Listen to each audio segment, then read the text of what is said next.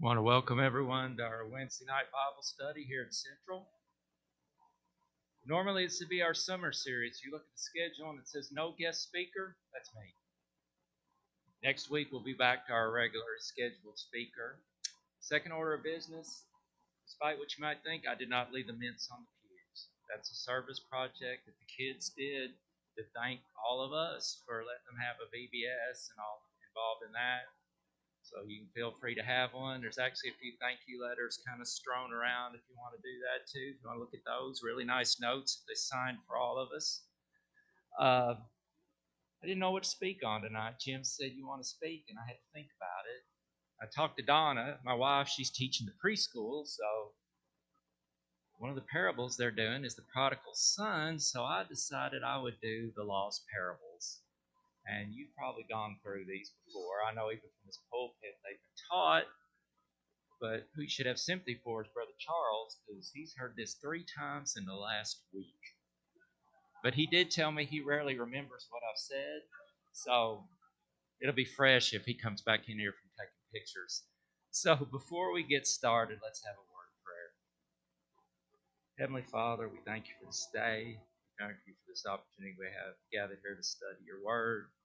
We pray that you be with our VBS, Heavenly Father, that much good might come from it, that seeds would be planted in these young children's hearts, and that much good might come from it, that you might give an increase in them. We thank you for your word. Thank you for Jesus. Thank you for all the blessings we have in him. And all these things we ask in Christ's name. Amen. So, if you want to go ahead and be turning to Luke chapter 15 is where we're going to be most of the evening. Of course, you know, Jesus used several methods to teach. He taught the large crowds, like the Sermon on the Mount in Matthew 5, 6, and 7. He would teach one-on-one. You think about John 4 and the woman at the well, or John 3 with Nicodemus. He would sometimes go to the synagogues and teach. But what he did a lot of time, and that's what we're going to talk about a few of these nights, are parables. And you've heard, parable is what? An earthly story with a heavenly meaning. And of course, most anybody, even non-religious people, can think of at least a few. You think of the Good Samaritan. That's become part of our vernacular. You think of hospitals. There was a hospital next to where I went to college in Lexington called the Good Samaritan. There's Good Samaritan laws that allows, someone who helps somebody in trouble to not get sued over that. You just call in general, somebody helps somebody in need is what? A Good Samaritan. And you think of one of them we're going to talk about tonight, which is the prodigal son. You see a lot of stories, plays, everything that involve the plot of a person leaving their family to go to what they think is going to be something better, and it turns out to be pretty bad. The one I think of is, if you've ever read The Lion, the Witch, and the Wardrobe, there's a young man that does that very thing. But what I'm going to start with are what I call the lost parables. It doesn't mean that they've been lost and found. It's about 3 parables about losing something. And of course, they're much more than stories. There's a lot of spiritual meaning to them. So let's set the scene for these. Let's go to Luke 15, and I'm going to read the first 2 verses of that so we can set the scene for where we're at. Then all the tax collectors and the sinners drew near to him, and that's Jesus, to hear him. And the Pharisees and scribes complained, saying, "This man receives sinners and eats with them." All right, first you got the tax collectors, sometimes called the publicans.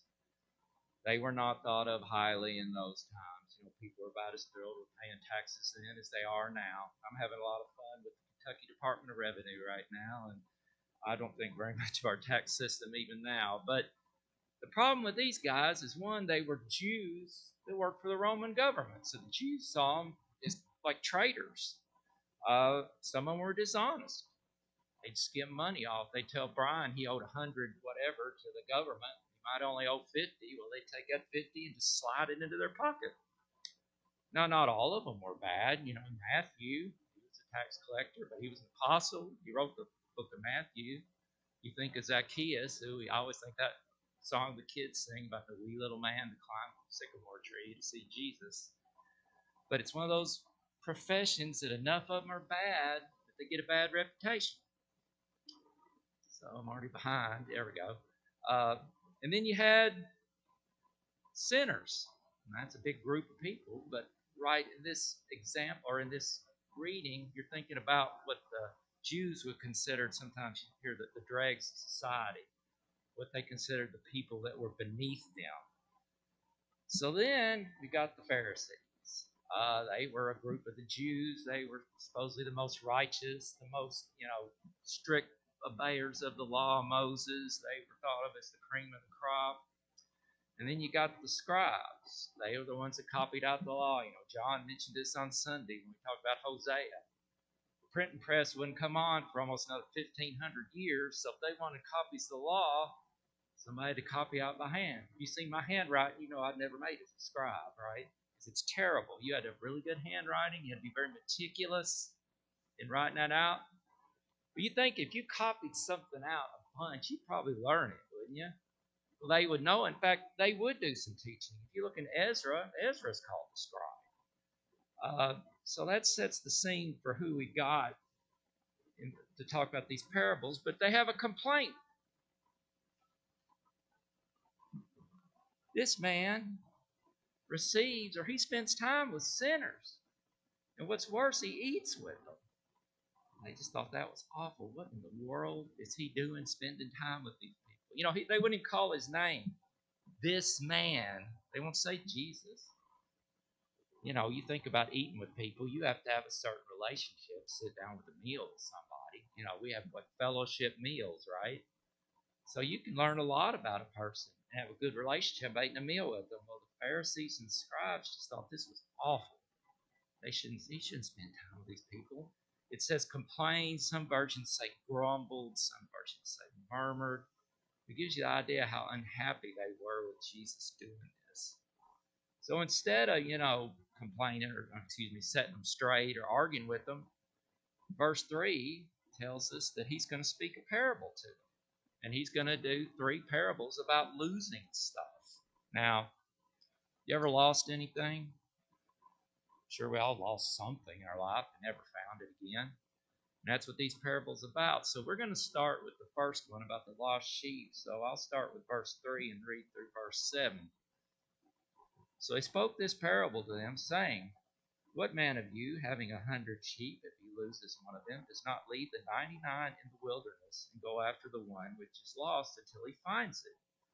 And when he has found it, he lays it on his shoulders, rejoicing. And when he comes home, he calls together his friends and neighbors, saying to them, Rejoice with me, for I have found my sheep which was lost.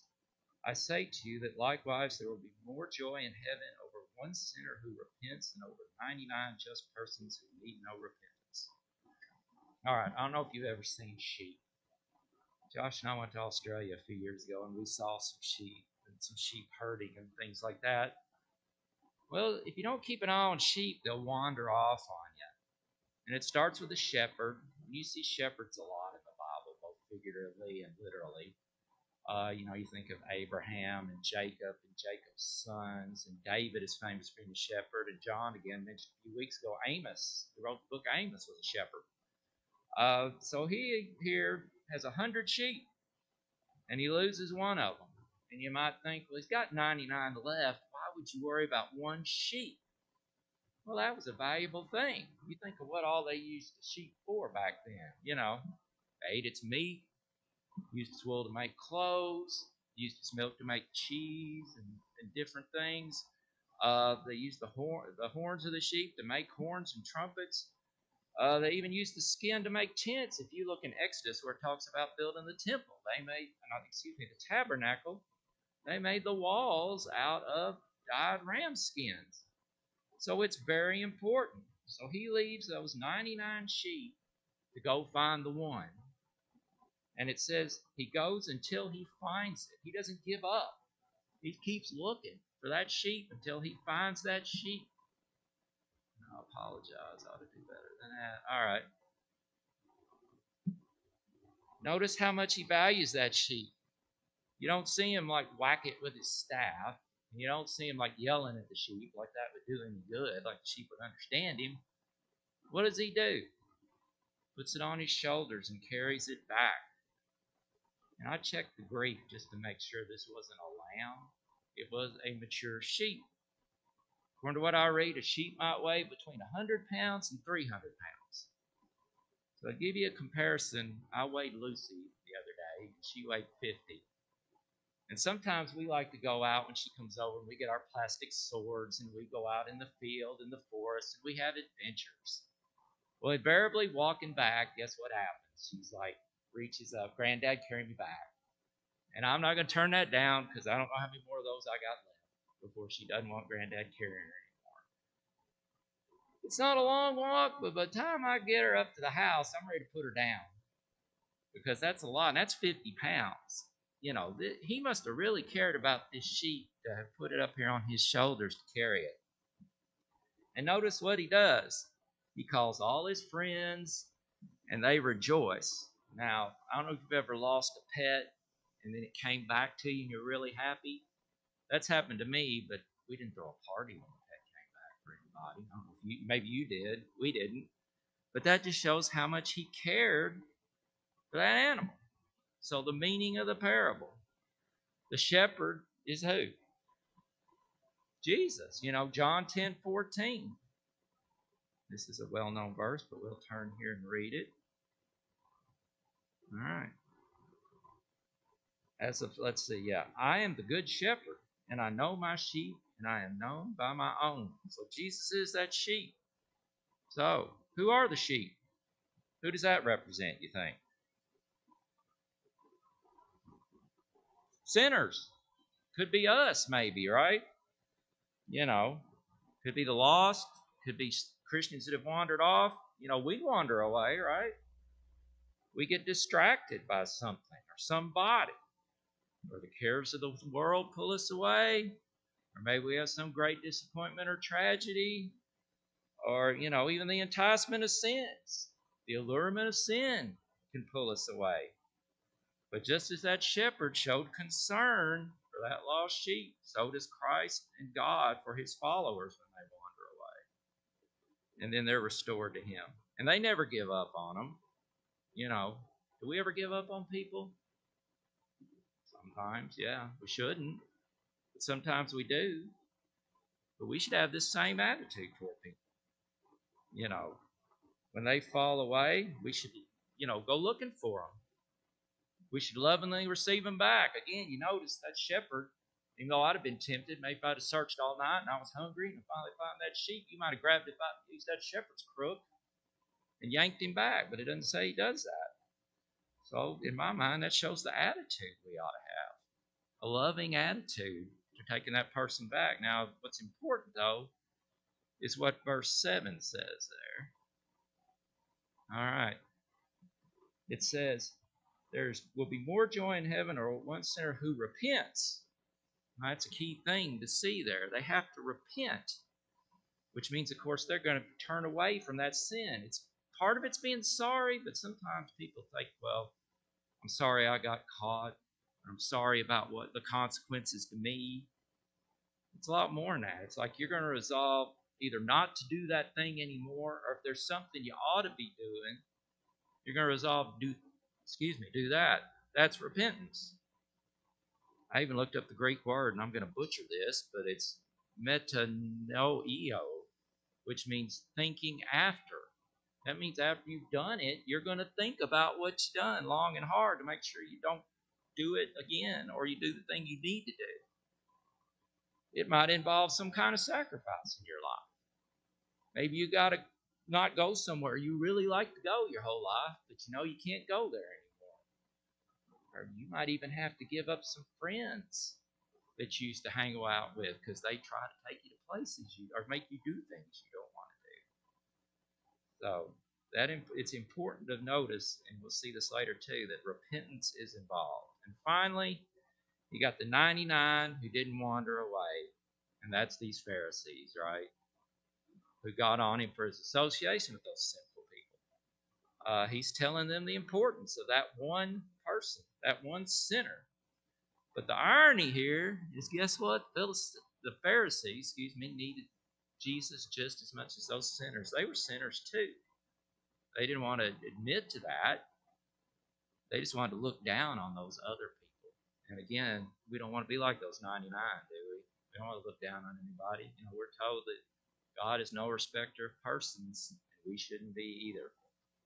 All right, let's go to the next one. I'll try to stay on these slides a little better. The lost coin, which is 8 through 10. Or what woman, having 10 silver coins, if she loses one coin, does not light a lamp, sweep the house, and search carefully until she finds it? And when she has found it, she calls her friends and neighbors together, saying, Rejoice with me, for I have found the piece which I lost. Likewise, I say to you, there is joy in the presence of the angels of God over one sinner who repents. You ever lost money? Just lost it out of your pocket. There's a hole in your pocket and that money's gone. Once in our household, I think when I taught the finance class, I told you I'd get out our budget money every 2 weeks. Well, 1 week, for some reason, I got out a couple days early. I put it somewhere, and guess what? I forgot where I put it. And those were a couple of tense days in the Yancey household, I can tell you. I wanted to blame everybody. It was my fault. Found it. You do that retracing your steps thing. Finally found it. Josh, my younger son, later said, Dad, I prayed you'd find that money. And it was a good lesson there. See, your prayer worked. But this woman had lost a silver coin, 1 of 10. Now, some places I read that that's some sort of heirloom a woman might have, and some say it's maybe the budget money she had. But whatever, that coin was super important because it says what? She swept the house. She lit a lamp. She didn't have a flashlight like we do. We even have flashlights on our phones now. She didn't have all that. But again, she searches carefully until she finds it. And again, when she finds that money, what happens? They rejoice. We found that budget money, but y'all probably realize we didn't invite y'all to a party when we found it. I needed that money to feed 2 growing boys, actually. But anyway, so let's talk about again. What is it? We got to figure out what it means. The woman is Jesus again, looking for that money. Coins are the lost. Those coins, they don't have any, we got to find them. Now, what always strikes me in this, well, let me hold off on that. No, I'll go ahead. Verse 10, where it says, there is joy in the presence of the angels of God over one sinner who repents. And when I've taught this before, I just can't express how amazing I think that is. When a sinner repents, the angels in heaven rejoice over that. I just can't wrap my head around that. You think earlier in Luke 2, where when Jesus was born, the shepherds saw the angels rejoicing. And they rejoice when a sinner repents and comes back. But again, there's got to be that repentance. You just can't come back and do whatever you want and live whatever life you want. You got to be willing to repent of whatever it is you're doing that you shouldn't be, or start doing what you ought to be doing. And another interesting take I saw on this parable, and you can tell me what you think. I was reading Burton Kaufman's commentary, and he mentioned that the coin is the only thing in these 3 parables that's an inanimate object. Coins don't lose themselves. I like to think that budget money just walked off on its own and it wasn't my fault, but I lost it. So the point he made, you can think about this, that could represent a congregation, and we're supposed to watch out for each other. And if we see one of us starting to go lose ourselves, then we need to help each other and make sure that doesn't happen. If you think about it, what's the most valuable thing we possess? What do you think? Our soul. That's right. Mark 8:36 and 37 tells us that it's the most valuable thing. You can have all the money, you can have all the prestige, you can have all the power, you can have all the pleasure that you want, but it's not going to, it's not going to do you any good in eternity. For what will it profit a man if he gains the whole world and loses his own soul? Or what will a man give in exchange for his own soul? I think of another parable of the rich man and Lazarus. The rich man had everything in his life. Lazarus was just hoping he could get the crumbs off that guy's table. But when they died, and that rich man's in torment, and he's looking up Lazarus in Abraham's bosom, and he just wants Lazarus to touch his tongue with a little bit of water. And the rich man's told, you had your good things when you were alive, but now you're in torment because, you had a sinful lifestyle. No matter how, if you have decades of everything being wonderful, if you're lost in hell over it, it ain't gonna make any difference. No matter how wonderful it is. There's nothing in this life worth having that's gonna cause you to lose your soul. I don't care what it is. I always think of a story a guy told me, see these guys in jail and they're marking off, you know, lines on a side of a cell that they're gonna get out in 50 years. Or in hell, you're not gonna do that. There's no, if you had 10,000 of them, each one once a year, well, it lasts forever. So even if you had 80 years and you had everything a human could want, it's not going to be any good if you lose your soul over it. And also, I think, again, these parables point out we've got to seek the lost. We don't wait for that sheep to come wandering back to us. We don't hope that coin turns up maybe one day. I'd be walking around, oh, there's that coin I lost a week ago. And, in this congregation, Adam will talk about evangelism. We have the evangelism center, but we need to make use of that. And I'm talking to myself as much as I am anybody. But again, we got to look for the lost and not expect them to wander up to us. All right. Now, let's talk about what probably is one of the two most well-known parables in all of Scripture. But hopefully, I can find some stuff in here that, will help us when we go over it. Luke 15, 11 through 14. All right. Then he said, a certain man had 2 sons, and the younger of them said to his father, Father, give me the portion of goods that falls to me. So he divided to them his livelihood. And not many days after, the younger son gathered all together, journeyed to a far country, and there wasted his possessions with prodigal living. But when he had spent all, there arose a severe famine in that land, and began to be in want. So he got 2 sons, brothers. The younger of them goes to his dad and said, Dad, give me the portion of goods that falls to me, my inheritance. Now, when do you usually get an inheritance? Death. You got to die, right? Well, he was allowed to get his inheritance now. I remember Adam teaching on this and said he either felt like his dad was about to die or in their relationship he was as good as dead to him anyway. So it says he divided to them his livelihood, split up the inheritance. So it says the son gathered all together and went to a far country. How many of y'all, when you were younger, thought, man, I cannot wait to get away from my parents? Man, I can stay up as late as I want. I can eat whatever I want. I can hang out with whoever I want. I had that. That's just something a lot of young people want to do. We're going to see later how much he's going to miss being home. But, that adulting thing, as they call it nowadays, is not easy. You find out, that laundry doesn't magically appear clean in your drawer like you might have thought it did, or those good meals just don't show up on your table like they do when you're living at home. And there's these bills that you didn't realize you had to pay for electricity and gas and cable and all those kind of trash pickup and all kinds of things. And you've got to pay for a place to live. Well, probably none of that occurred to him until he left and went out on his own. It says he had prodigal living. Prodigal means wasteful. Some say riotous. Some say wasteful. He spent it all on probably frivolous things, probably hanging out with other people on parties. When you have money to spend, you usually have plenty of all the friends you want, don't you? Now, I've found this verse in Proverbs, and I don't know if I have glossed over this verse for years, but it almost describes perfectly what I'm talking about. If you'll turn to Proverbs 19, verse 4, I think is what it was.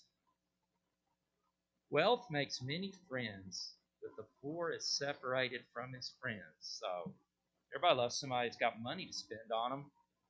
We'll see in a minute, when that money's gone, things change a lot, don't they? All right, so he spent all his money. You think about how long it probably took that daddy to make all that money. And the son probably would have been better staying there, because you think even from a financial standpoint, which is something I'm interested in this, It kept getting bigger and bigger and bigger if he'd have waited. He could have stayed at home and had the comfortable life he had and gotten it later. But he's blown all this money, and then you notice suddenly he starts having problems, doesn't he? His money's gone, and what happens almost right when the money goes away? What occurs? What? A famine. Now, famine, I don't think any of us have probably ever lived through a famine. We might have gotten a glimpse of it when COVID first started, and there were certain things that you couldn't get for any sum of money. Now, why toilet paper got in there, I have no idea. But you remember that. But, like things like canned soup and beans and things that would keep a long time, people start stockpiling them. I'm being really excited when I went to Walmart and got the last bag of Great Northern beans because I'm a Southern guy and I like my white beans and ham. And I took a picture and sent it to Donna saying, Yahoo. But that's just a glimpse of what a famine is. A famine means there's no food to be had. You ever noticed in your life, and maybe you've been fortunate not to go through this, when you don't live your life like you should in obedience to God, things just keep getting worse and worse and worse. And we're going to see that's what happens to this young man. It's just, about the time the money's gone, then a famine hits. And things are getting worse and worse. And it's going to get, I think, even worse for him than that. He's gone from all the way up here to come crashing down to here. All right. Let's keep seeing what's happening. It's not going to get any better. You think, well, things couldn't get worse. Well, yeah, they can. 15 through 19. Then he went and joined himself to a citizen of that country, and he sent him into his fields to feed swine. And he would gladly have filled his stomach with the pods that the swine ate, and no one gave him anything. But when he came to himself, he said, how many of my father's hired servants have bread enough and to spare, and I perish with hunger? I will arise and go to my father, and will say to him, Father, I have sinned against heaven and before you, and I am no longer worthy to be called your son. Make me like one of your hired servants. So I'll say he's hit rock bottom now. I fortunately have never been in a position in my life, and maybe you have, where you just had to take whatever job you could get because you had to have the money. I've known people have to do that. Well, he goes to work for a farmer to feed pigs. Now, I don't know if you've ever dealt with pig farming. My dad had a few pigs on his farm, and I had to help sometimes, and it's no fun. I mean, pigs are just dirty, smelly animals. They produce bacon and ham and all that good stuff, but if you think about what they look like, pigs can't sweat. So they have to, as I call it in the South, waller in the mud to keep cool. They can even hurt you, I understand. I don't know if you remember in the movie The Wizard of Oz, where Dorothy is, before she goes to Oz, is walking along the fence rail, and she falls into the pen, and they're afraid the pig's going to eat her. So, and I had to refresh myself. The guy that actually digs her out is named Zeke, and he's the one that becomes the cowardly lion later in Oz. And he's actually scared to death to get her out. When he gets her out, he's shaking, but he had enough courage to go in there and get her. So pigs aren't something you definitely, that's a pretty dirty, smelly job, and he was probably a Jew, and pigs are unclean to Jews. So, it's not even as bad as it's going to get yet. He's to the point where he's hungry, and he would have gladly eaten the pods that the swine ate. Now, I said pigs will eat anything, so you tend to just throw all your leftover, we call it slop, in there, and it's nasty looking, and I can't imagine eating it. But I guess if you're hungry enough, you'll eat a lot of things you don't think you'd eat. I'm thinking back in Kings when I think the Assyrians, put a wall around Ahaz and Israel, and they couldn't get any food, and they ate some pretty gross stuff. They ate a donkey's head, I think, was one of them, and they were reduced to eating their little kids even. That's awful. But, he's looking longingly at this stuff the pigs is eating. But it says what? He came to himself. All this experience finally had an influence on him. He finally thought, I had it really good when I had it before. And that's that feeling, when I said I couldn't hardly wait to get away, and I lived in Louisville for a year, and I just got more and more miserable, and I didn't like it. Guess where I ended up? I'm back here a year later. I got a job at what was called Martin Marietta back then, and as they say, the rest is history. But, he started looking longingly back home. He thought, you know what? The guys that work for my dad, they have plenty of food. They have it good. I'm just going to go back home. And he starts rehearsing a speech. If I'm going to talk to somebody, and you may do this, you start going over how I'm going to talk to them. Something that's a difficult situation. And he's going to go back to his dad and say, Dad, I'm not even worthy to be your son. Just take me back as a servant, and that'd be great. So that's his plan. He's got it all planned out. He's ready to go. So let's see how it turns out. And he arose and came to his father, but when he was still a great way off, his father saw him and had compassion on him, and ran and fell on his neck and kissed him. And the son said to him, Father, I have sinned against heaven and in your sight, and am no longer worthy to be called your son. But the father said to his servants, Bring out the best robe and put it on him, and put a ring on his hand and sandals on his feet. And bring the fatted calf here and kill it, and let us eat and be merry. For this my son was dead and is alive again, and was lost and is found. So he's going to head for home. He's got his plan. He knows what he's going to say to his dad when he gets home. So he starts heading for home. But you notice what happens. That dad sees him way off in the distance, and he runs to greet him. What's the implication there? He's been looking for him for a while, I think. Every day he's out on that road going, man, I hope my son comes home today. I don't know if he's alive or dead. Notice how he greets him. Runs up, throws his arms around him, right? He's been working with pigs.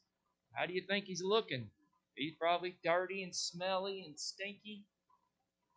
You don't see the dad do a couple of things. You don't see the dad start yelling at him. You blew all your inheritance. Where is it? What are you doing back here? Or like probably me would have said, son, if you'd listened and asked your dad's advice, you would have been a lot better off. I've been around the block. I know some things. That's probably what I would have done. He doesn't do any of that. He's just glad his son is back home again. All right. So the son, let me one more thing about, every day he's looking. They didn't have email or texting or phones or even telegraph, Best thing they do is maybe send a letter, and I doubt he even had the money to do that.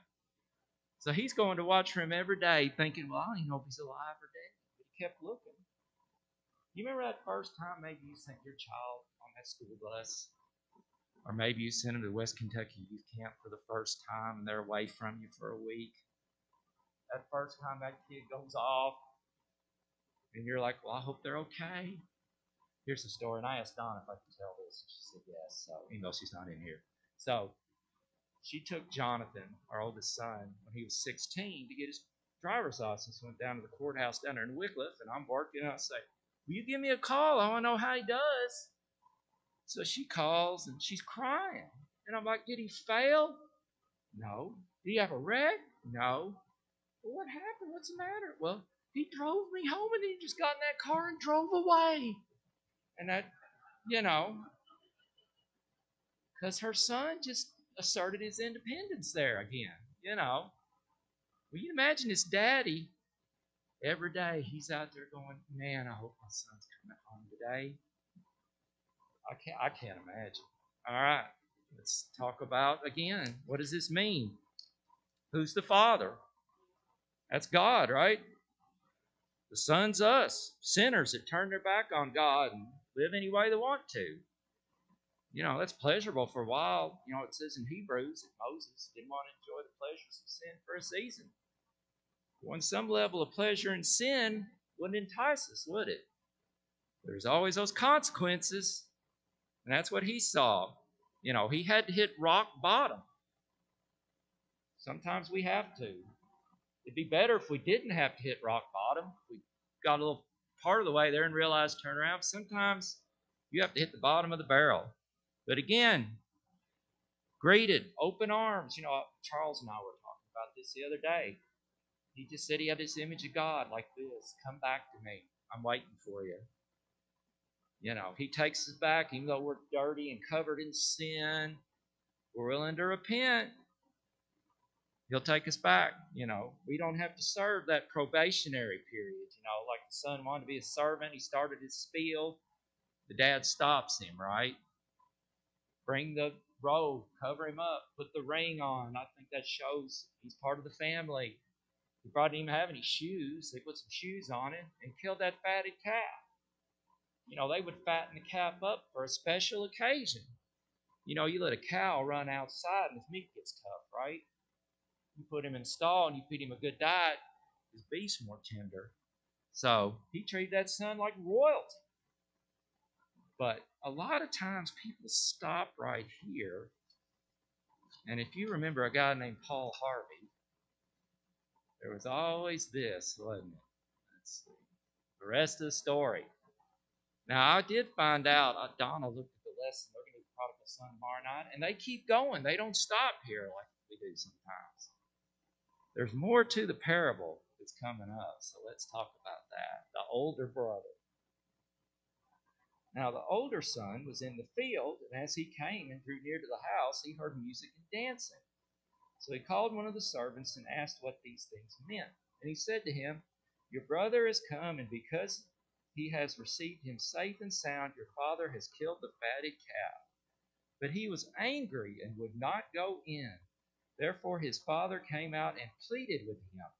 So he answered and said to his father, Lo, these many years I have been serving you. I never transgressed your commandment at any time, and you never gave me a young goat that I might make merry with my friends. But as soon as this son of yours came, who has devoured your livelihood with harlots, you killed the fatted calf for him. And he said to him, Son, you are always with me, and all that I have is yours.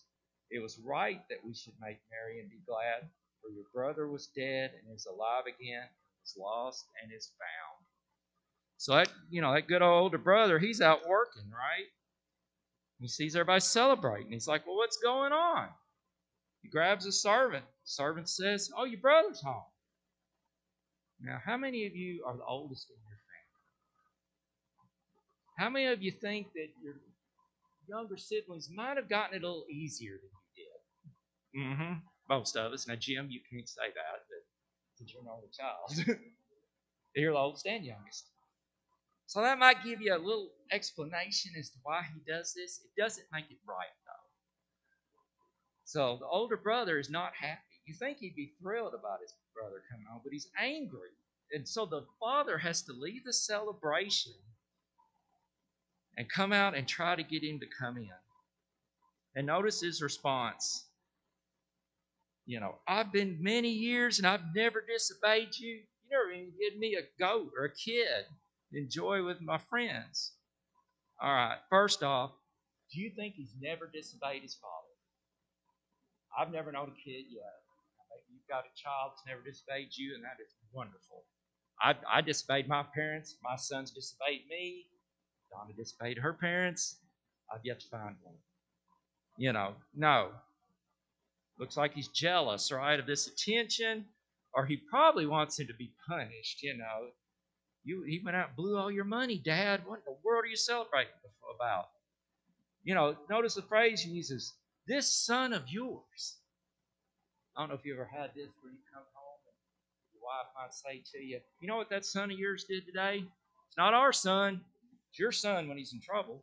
And it looks like to me that's what he's doing here. And then he says he wasted it with harlots. Did we read that anywhere? No. Now, maybe he did. There wasn't social media to say the younger son checked in at the Jerusalem house of ill repute or anything. So he doesn't know that. You ever made your point? And I see this on social media all the time. You kind of embellish when you're trying to make a point. These things might sound good. You don't know if they're true, but boy, they sure make your point sound better, don't they? Well, that's what he's doing. He's trying to make his point sound really good. He's having his own little pity party here, Dad, look at all this, look at all this. But, let's see what the dad, let's talk about what the dad said to him. He said, unlike your brother, You still got your inheritance, right? And he would have gotten a double portion because he's the oldest son. You could have a goat anytime you want or whatever you have. You didn't have to go through everything your brother went through. All that feeding pigs, at the bottom of the barrel, and being all dirty and stinky probably. But he said, basically, I still love you. You still have all this, but it's appropriate that we should marry. We should be happy that your brother came home. All right, so we need to, of course, talk about the meaning. Remember at the beginning when those Pharisees and those scribes were like, what are you doing eating? Those sinners and publicans. That older brother, that's the Pharisees. And you might look at that and say, yeah, them Pharisees and them scribes, they were terrible people. Can't we do the same thing? I've served this church faithfully all my life. This guy comes forward, and everybody's making a big old deal about it, and nobody ever tells me what good I do. Or, I don't know if I'd trust that guy right off. We better keep an eye on him for a while before we tell him to take him back. Well, guess what? We do that for the older brother. So I sometimes think we might be closer to the older brother sometimes than the younger brother in the way we act. And finally, what I think of, and we studied this in Galatians with the teenage class a couple of quarters ago, turn to Galatians 6:1, and that's what I'm going to end with. Because I thought I only had to go 20 till, but I saw something today I was supposed to go 15 till, but you guys might get out a minute or two early. So turn to Galatians 6, verse 1. Brethren, if a man is overtaken in any trespass, you who are spiritual, restore such a one in a spirit of gentleness, considering yourself, lest you also be tempted. Gentleness, not anger, not wrath, not I told you so, not you're a terrible person, but we'll let you back anyway. Gentleness. Why? Considering yourself, lest you also be tempted. How would you want to be treated if that's you coming back? I want to be treated with gentleness. I want to be treated like that shepherd and that woman and that dad. That's the way I want to be treated if I should ever fall away and I want to come back. I don't want to be treated, like that older brother. And if you even notice at the end of that parable, he says, your brother, not my son, to remind him of their relationship. So, anybody got any questions, comments? Next Wednesday, I believe it's Dan Owen, and he's going to talk about Savior. That's one of the words used in the Bible for Jesus. So before we're dismissed, let's have a word of prayer and we'll be dismissed. Heavenly Father, we thank you for this day. We thank you for the parables that we have recorded that Christ spoke and all the wonderful lessons that we find in them. And might we learn from them, Heavenly Father, that we do seek the lost and try to bring them back, and that we bring them in an attitude of gentleness and try to get them to come back. But remember, if we do fall away, that we have to repent, we have to turn away from those things and make sure that we strive to live the life in your service that we should. Thankful again for this VBS, that you would bless it, that much good might come from it. And all these things we ask in Christ's name. Amen. And I'm not going to lead a song, I'll tell you straight up, so we're just